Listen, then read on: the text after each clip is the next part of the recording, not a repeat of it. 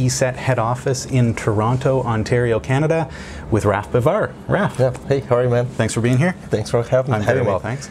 Can you tell the folks who are watching a little bit about what you do here at ESET headquarters? So, Robbie, I am actually the sales engineer. I am the lead sales engineer for the ESET team in Canada, and I am mostly the tech guy that will support sales in general within the Canadian territory. So a very technical mind, and yes. very familiar with the inner workings of the products. Yep, I'm the one that has all the geeky talk with the other techs and with the customers. Yeah. And the main driver for that is to be able to technically position the products and see if we can address all the customer requirements. Sure. So part of that comes from educating end users to understand what the cybersecurity threat landscape looks like. Absolutely, yeah. And we've really seen that change over the past couple of years. I think especially, was it 2017 when WannaCry dropped? Yes. So this is like the first ransomware that really made its way around the world and was really huge. How did that impact the direction of a company like ESET? We should not see any numbers going down whenever it comes to the ransomware. It's still the really prevalent, Sure. and everybody in a way is kind of experiencing it. We do have a pretty good protection against it, so I don't expect my existing customers that are running updated products and everything from being impacted to those threats, but it's something that's already very live, very present in our day-to-day operations. Something else that I usually highlight on the threat landscape that we have recently is the upcoming releases of the fileless malwares.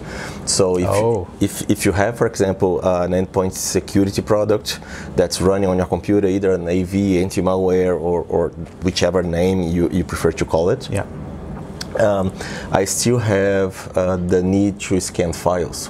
So, however, the idea of a fileless malware is there's no files. Okay. So how do you scan something if it's not available on your computer? So those malwares are in general being running by scripts on rogue web pages, malicious web pages. Right. And the most common one today is probably the coin miners. So it's a script that will run on a given computer, and that computer will start mining bitcoins for the malwares. So you call it these fileless malware. So does that mean that it just loads right into RAM from a website? Yes, it will actually be it will be a script that will be running in memory whenever you go to those websites. And if your existing endpoint security product cannot scan or cannot protect your memory in real time, you will be susceptible to that kind of threat in general. So it sounds to me like like WannaCry as the first kind of example of ransomware.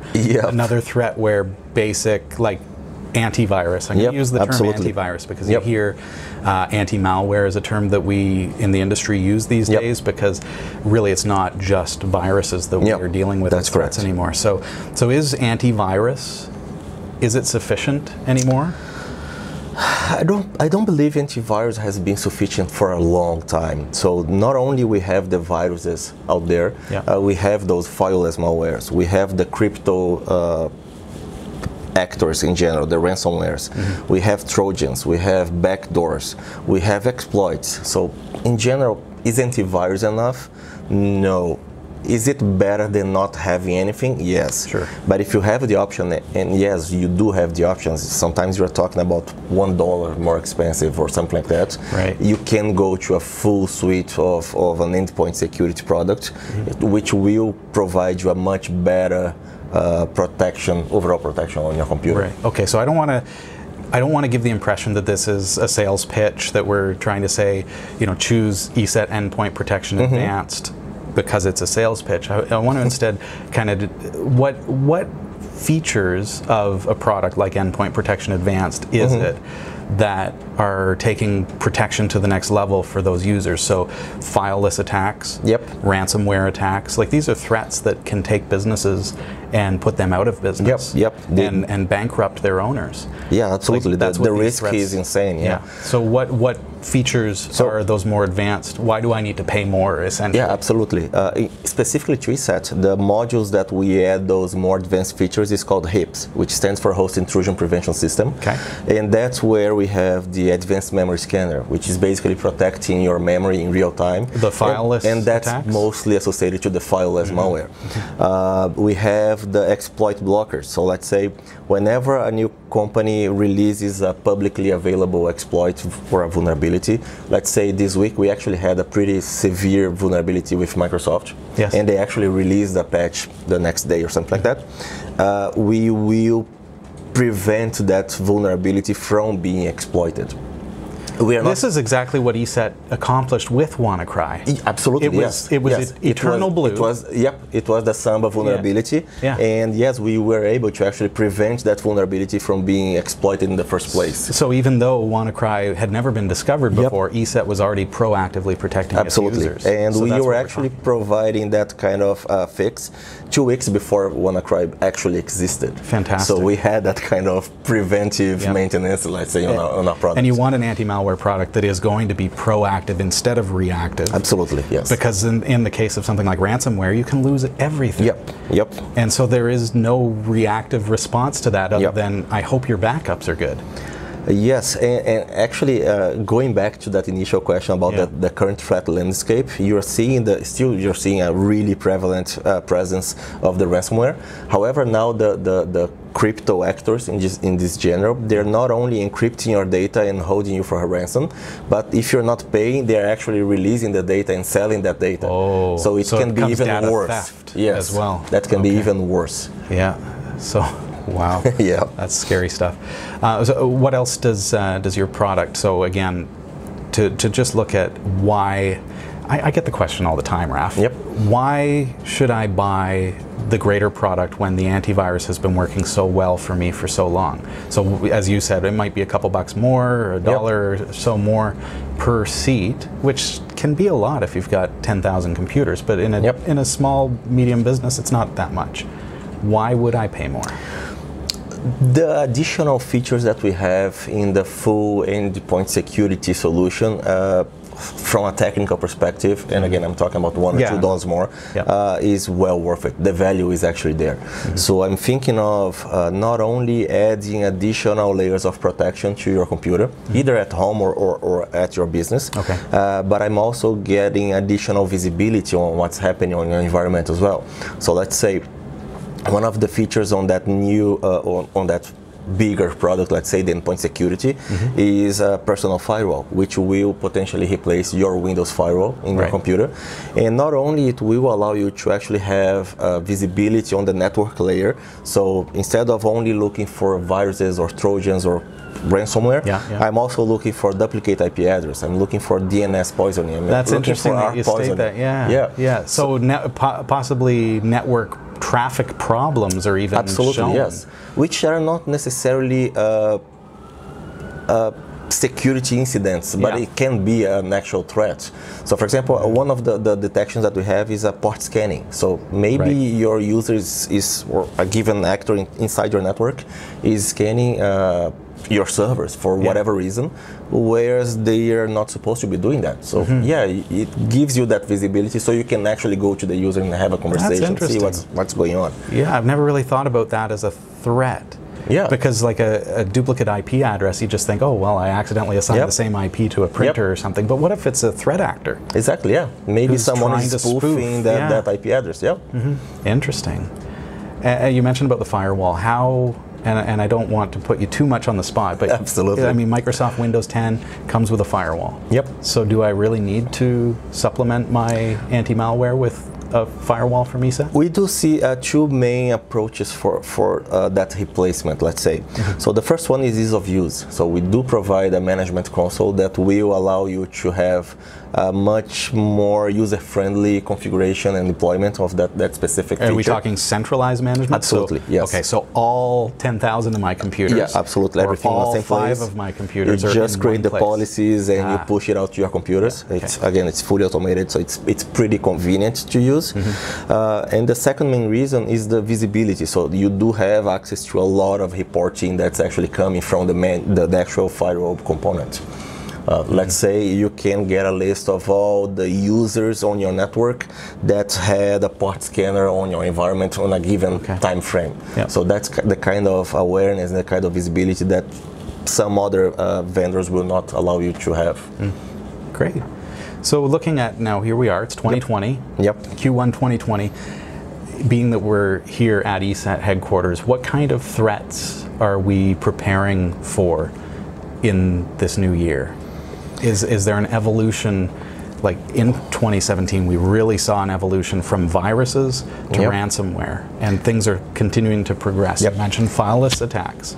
What else are we looking for? So thank you for actually touching base on that one, and I will actually look at the camera and say, everybody, we have the malwares or the actual evil players in the industry. Every single day they are going better and better and better. So it's not only important to renew your license, it's imperative that you guys actually keep your ESET product or any other product that you might have today as updated as possible. So you have the evolution of the ransomware, you have the evolution of the fileless malware. If you are running your antivirus or your anti-malware product from 3 years ago, you might be losing some advanced features in there. So you might be actually lagging behind, and sometimes they will eventually win over your computer, and you might experience some loss or some incidents in general. So it's really important as a vendor to be as updated as possible. Whenever we release a new feature or a new version of the product, it's important that you actually try to be as updated as possible. Work with your vendor, work with your partner, work with your IT department, so you are well protected.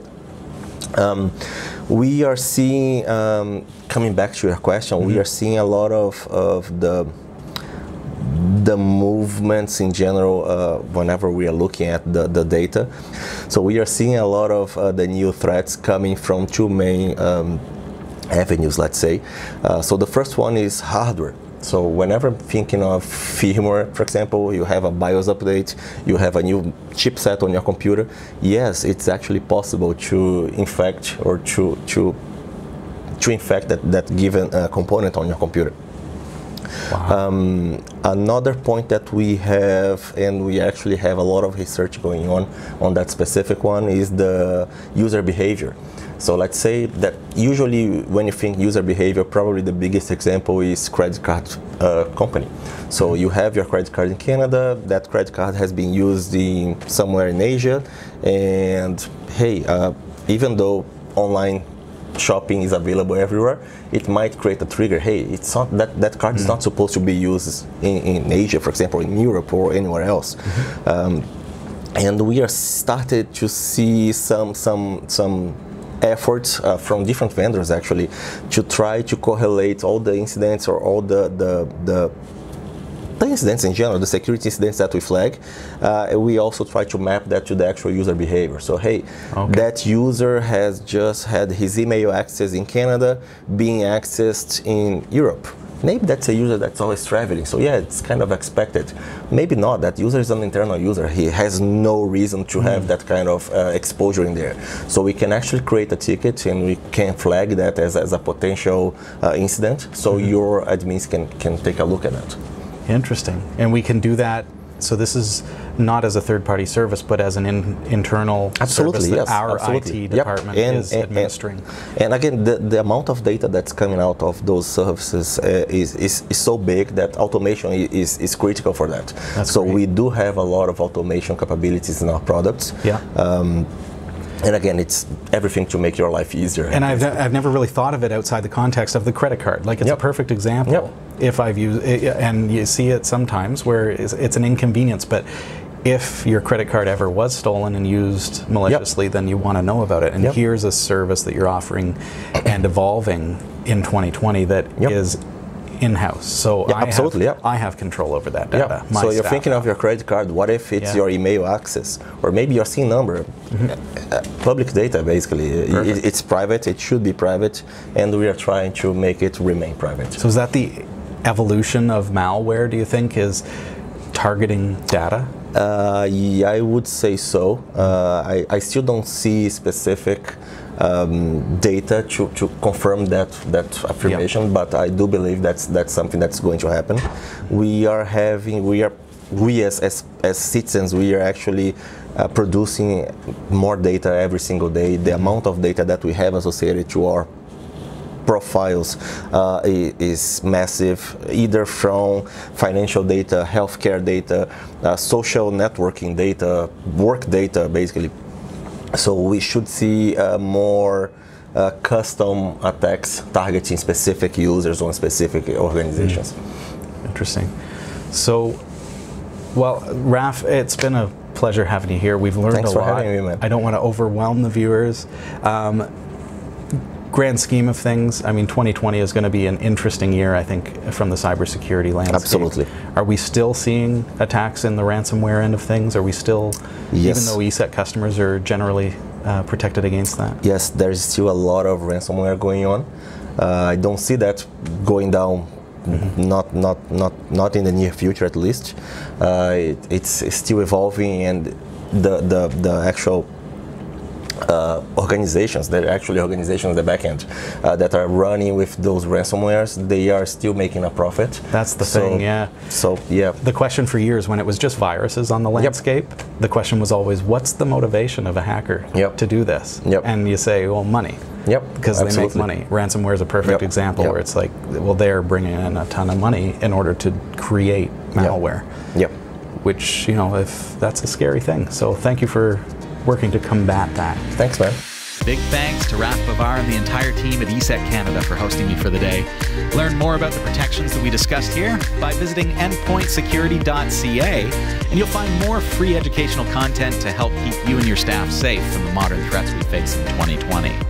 For endpointsecurity.ca from Positive E-Solutions and broadcasting from ESET Canada in the heart of downtown Toronto, I'm Robbie Ferguson. See you next time.